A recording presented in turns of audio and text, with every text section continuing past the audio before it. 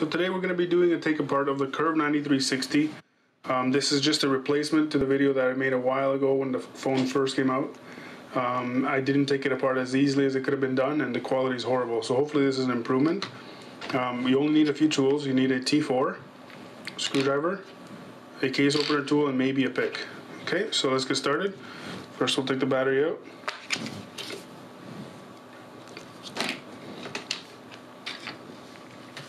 So there's two screws in the back. Take those out right away.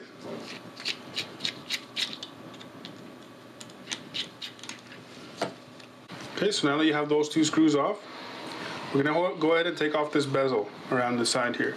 Now for that, you can probably use your nail. If your nail isn't strong enough, use the pick or the opener tool and just separate the clips. It's pretty tough, but don't heave on it or anything. Just be a little bit gentle. I've done this 100 times and this phone is already broken, but yeah, be gentle with it. It'll pop right off. Try not to break the sides. Once that's off, use the clip again or the opener tool, it doesn't matter, and you're gonna find on the side of the screen there's a couple clips. You're gonna pull them up. So in this procedure, we're not going to need a heat gun. The heat gun is only if you're going to change the lens, because a lot of times when you order the lens on eBay, you don't get the frame. Okay, so unclip those. And the screen will pop right off. The lens anyways, that's not the screen. Put that aside.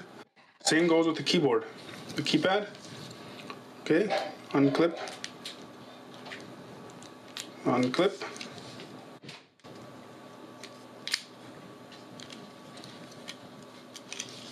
Keypad comes off, the plastic. Okay, now there's 4 more screws in the inside here.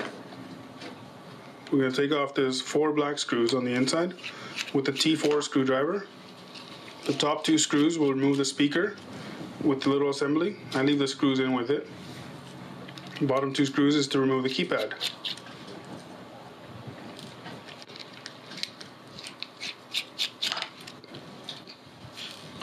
Okay, take that out. So in here you have the mic, the keypad, and all that stuff. Now the back plate should come off easily now. Put that aside there. Okay. Now here, I'm going to go over a couple things. I don't know how clearly you can see this. This is the SIM card slot. Someone recently asked me about replacing that, and that's the memory card slot. This whole assembly can be replaced very easily. You take the opener tool here. It's 2-way taped on. Try not to break it. If you're replacing it anyways, it's not a big deal. But you can unplug it, lift it up, don't yank it off, lift it up carefully, and you can see here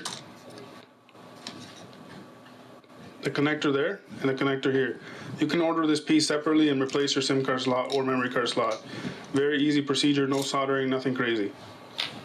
Okay, now here we have the LCD connector. So unplug that with your nail or a plastic opener tool. Okay, this one I've already applied heat to, but you can apply just a little bit of heat up here and here to unglue the assembly from the motherboard. However, do not apply too much heat because there's a little battery here and you don't want to move any of the chips around, just a little bit. If anything, what you do is you slide the pick or an opener tool in between on either side gently, or you're going to break your LCD.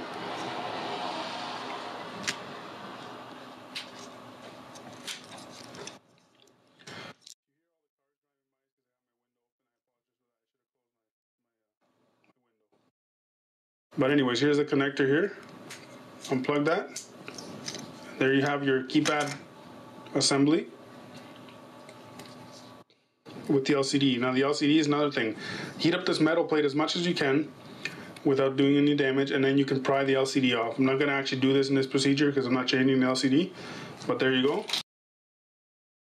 So now the trackpad, we put it back on. Make sure that that it's upside down like this when you plug it in, because it's going to fold over.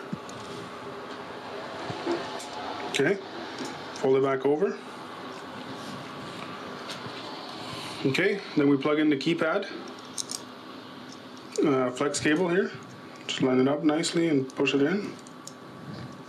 Now that the trackpad's in, we plugged in the keypad, It's right there. Make sure the LCD connector goes on around the back of the motherboard. Flip it around and plug the connector in gently. Make sure it lines up nicely here. Make sure the trackpad's clicking good and it's centered. Then we turn the motherboard around and plug in the SIM card reader again. If you took it off. You don't have to take it off unless you're replacing it or you're replacing the motherboard. Line it up there and push it in, and that's the only way it can go, so that's it.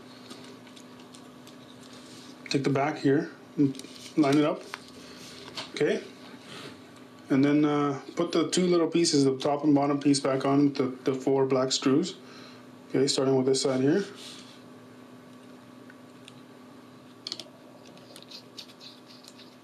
Don't over tighten it ever. You're going to break them. These are very fragile. And then the bottom one, this little groove here slides underneath the keypad, and then the keypad goes over it. Okay. Again, do not over tighten. Just as soon as it starts to get snug, that's it.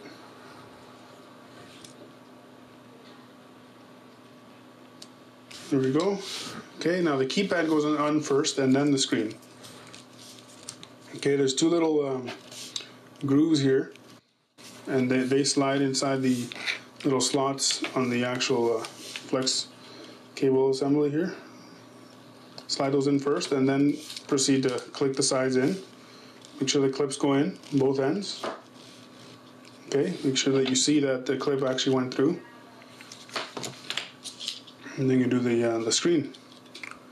Now the screen is the exact same idea. Okay, make sure the clips go in. There's a couple of clips on the top too, they're plastic. And the sides here, make sure they go in nicely. Okay, now don't push too hard on the LCD, you will break it. This will break. Just push enough. Okay, and then we put the bezel on. The thick part goes in the bottom. You just go like this. And snap the not the connectors, the clips all into place until it looks straight and perfect. Okay. And then we put the 2 screws in at the bottom that are left here.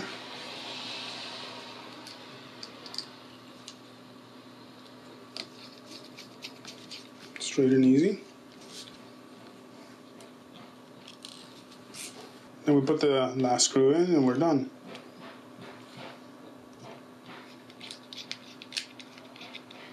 Okay,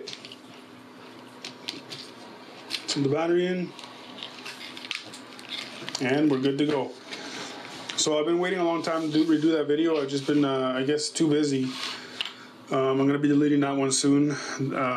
I did that replacement, or that take apart when it first came out, and I really didn't know what I was doing, because I was learning as I did the video. So now, I mean, this has been a long time coming, so I'm just going to delete that video and replace it with this one. Thanks for putting up with the other one, and thanks for watching the new one.